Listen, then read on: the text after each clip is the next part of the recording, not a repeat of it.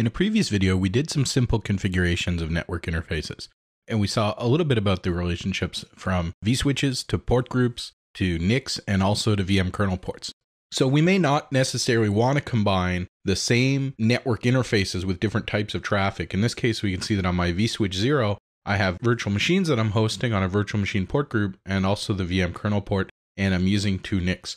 I guess the real question is, once I start having many virtual machines, how are those virtual machines going to be able to use the network adapters that are available?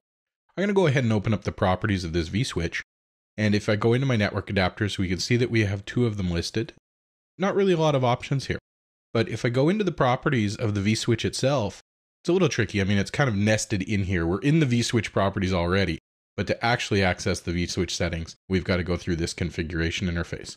So if I click Edit, we can see that we have some security options, whether we're going to allow virtual machines to run in promiscuous mode where they could sniff other virtual machines' traffic, whether they're going to be able to change their MAC addresses or forge IP transmits. Of course, normally we don't want to allow those things, but if we're running network load balancing, for example, inside VMware, we may need to turn those things on. So in this case, I could set one set of defaults at the vSwitch, then I could create port groups with different options, or create completely separate vSwitches, but then I'm going to need to have separate NICs. Now that could be a good way to do things, but we're potentially going to have a lot of network interfaces, and it can add to a bit of complexity. If we take a look at the traffic shaping options, we can actually specify that for whatever is attached to this vSwitch, that we're going to limit them to an average bandwidth of whatever amounts of kilobits per second we think is appropriate. We can specify what their maximum transmission rate should be, and they'll be able to send at that rate for a certain amount of traffic, and we can set the burst size for that. But when we get into the NIC teaming, we'll see that we've got quite a few more options, and it's definitely worthwhile to understand how these are going to work and how it's going to impact how virtual machines actually use the network interfaces that are available. So we can see that down in the lower section of the screen, I've got both adapters marked as active. Depending on the load balancing options that we use, and depending on what type of traffic we're carrying there, we may or may not be able to do this.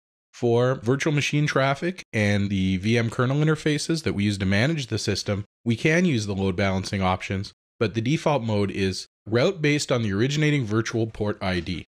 And effectively what happens in this mode is when a virtual machine is started, its virtual NIC will be associated with one of these physical NICs. And that association won't change unless the virtual machine is restarted. So over time, if our virtual machines have reasonably the same workload profile, we should achieve a certain degree of load balancing this way, and it just works. Each one of these NICs is attached really as a switch uplink, and the vSwitch can maintain various MAC table entries for many MAC addresses associated with it. So that's no problem. But we have a couple of other options here.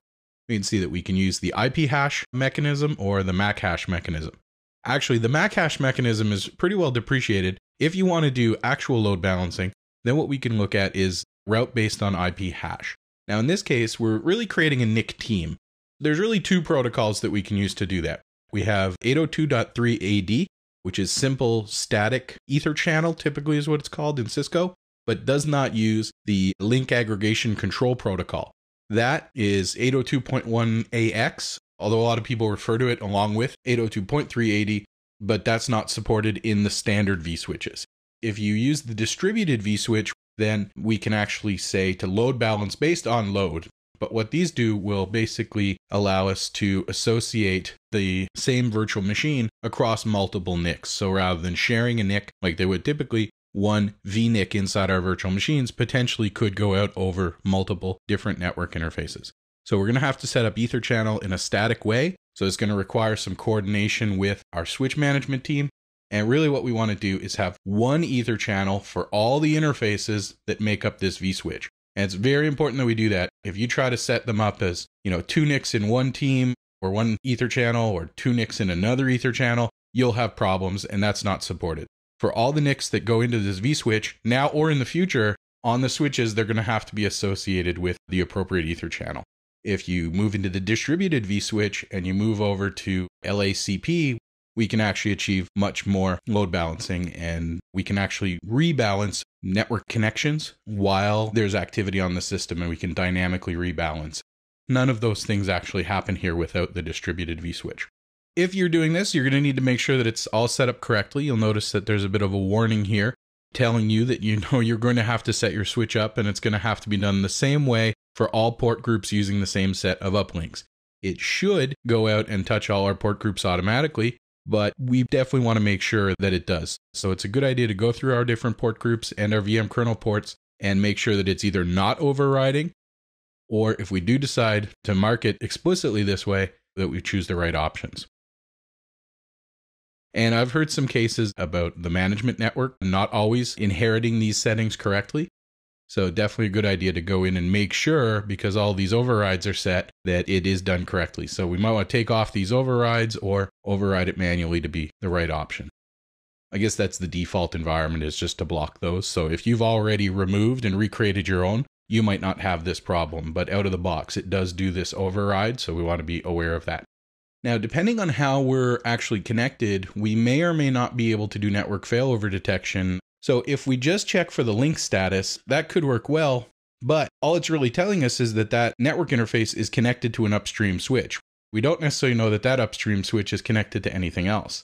In cases where we use 3 or more adapters connected to 2 different switches, what we can do is we can go into beacon probing mode, and all the interfaces will actually communicate with each other, and that's going to help us tell whether or not we really have healthy networking or not.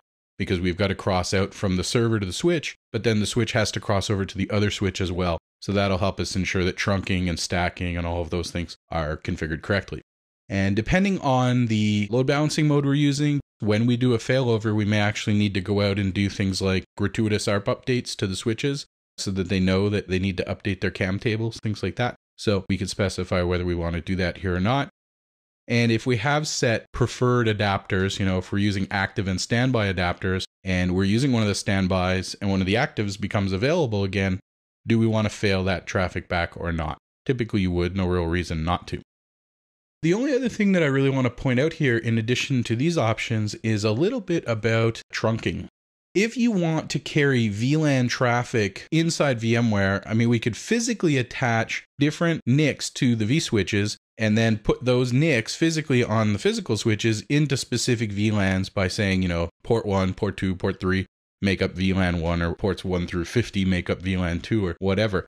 That can work, but it's going to be difficult when we get into an environment with dozens or hundreds of VLANs. It's going to be quite difficult to provide redundant, well-performing network interfaces. If I go into, say, this VM network port group, I can go into its properties and I can just provide a VLAN ID. Now, this is actually going to require us to be configured in a pretty specific and special way. When you want to do VLANs within a single switch, it's normally easy to do. We actually can't do that in a VMware vSwitch, but typically on a switch that supports VLANs anyway, we could pretty easily go in and just say port 1, 2, 3, and 4 goes with this, and 5, 6, 7, 8 goes with something else. When we start trying to do that across switches, that becomes a little bit different. And when we want to start using VLANs across switches, we normally need to configure those switches in a trunked configuration. We attach the switches to each other, and we basically tell them to share the information about their VLAN databases so that we can actually carry traffic from one switch to the other and have them be in the same VLAN. So this is basically a soft VLAN type concept, where everything attached to the switch doesn't necessarily know anything about the VLANs, but the switch says, oh, traffic coming from these ports, add a VLAN identifier to its traffic so that the other switches know where it came from and they can put it in the right VLAN. So what we can do now is carry that idea into VMware, and our vSwitches or the DV switches can also operate in a trunked way with our switches. Once we are configured in a trunk-oriented way, then our switches will see our vSwitches as peers and we'll be able to exchange this type of VLAN data. You may want to look at the distributed vSwitch and potentially even replacing the VMware distributed vSwitch with something like the Cisco Nexus 1000 vSwitch, in which case it's actually a Cisco switch implemented in software. Your various Cisco management tools will work with it, and your various Cisco protocols will also work with it. So that's definitely something to consider. So that can all be useful and is going to require quite a bit of coordination with your network management team, but it's definitely well worth doing, and definitely review the VMware literature talking about the different load balancing modes, what the configuration on your network gear has to look like, and different ways that we can plan how to carry traffic. So these load balancing options are available for virtual machine traffic and also for management traffic for VM kernel interfaces, but we can't use them with iSCSI or with vMotion. However, we can use them with NFS, So if you're using NFS storage, typically we're going to want to dedicate certain NICs to that. If we want to team those NICs, then we can do that. But to do this effectively, when we're talking about load balancing based on IP hash, it's really a hash of the source and destination server combined. It's really best if we have multiple remote IP addresses as well. So our NFS server, rather than just presenting it over one address, better if we present it over a couple of different addresses to make sure that that load balancing is actually going to work well. Most of the time, we don't really need to worry about that because we have lots of clients coming to a small number of servers. So the way the IP load balancing works is usually okay. But where we have a small number of IP addresses connecting to another small number of IP addresses, we may not have enough connections and so on established to actually make that load balancing work effectively. For a bit more information on all that, take a look at some of the other networking videos and also take a look at the storage videos for ESXi, where we're going to take a look at how we can do a proper failover setup for ESXi, which is actually not done using teaming at all.